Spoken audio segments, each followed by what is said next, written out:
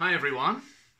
Well, I sent a long email to the whole church yesterday, so do have a read of that. It's all about the future, the next few months, and what our plans are, what decisions we've taken.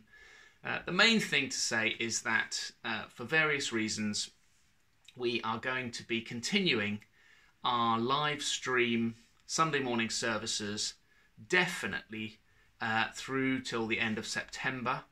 What that really means is we're not going to be having a full church gathering until at least then, and it may well continue beyond that. But at the moment, we've made the decision to continue through to the end of September, so we know where we are, that people can have a little bit of time for holidays in the summer over August, and then in September we will really look at the guidelines again. We will look at the information from the government and from the Church of England, and we'll be making decisions about how to move forward, because obviously we want to come out of lockdown, we want to meet together, but the restrictions and the guidelines are very strict, so it's not easy when we're trying to work out where we could meet, how we can provide for children and young people. So there's just lots of things to consider.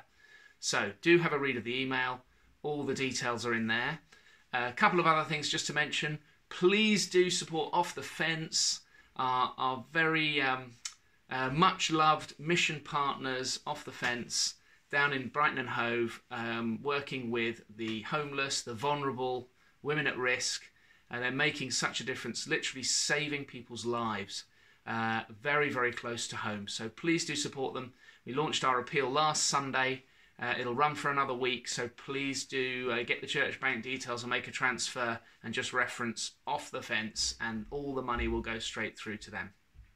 Plus, any gift aid we recover, it all goes to Off the Fence.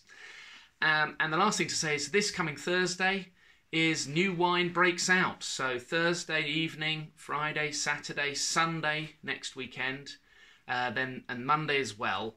There are these special online seminars, talks, worship, groups for different ages, children and young people. There's a whole program, all kinds of different things, really interesting things over that period next weekend from the 30th of July for the next few days. So do please tune in for that.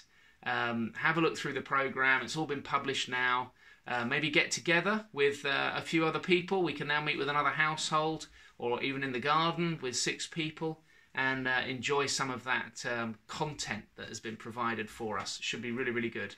And a week on Sunday, our Sunday morning service, we will be joining New Wine for the national event.